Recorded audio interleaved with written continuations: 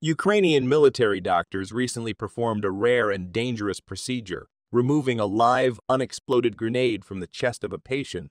According to a Facebook post from Ukrainian Deputy Minister of Defense Hanna Malier, military doctors conducted an operation to remove a VOG grenade, which did not break, from the body of the soldier, and the operation was a success, with the soldier now in recovery. The surgery was conducted by Andriy Verba, one of the most experienced surgeons in Ukraine's armed forces, and assisted by a small team of sappers, military engineers.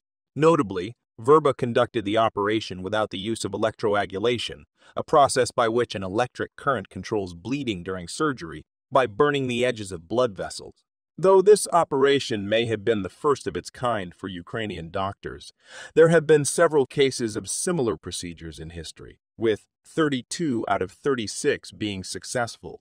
What makes this operation so unique is that the grenade remained explosive, making it even riskier for the patient, but thankfully it all worked out. Anton Gerashchenko, Ukrainian Internal Affairs Ministerial Advisor, wrote that this case will go down in medical textbooks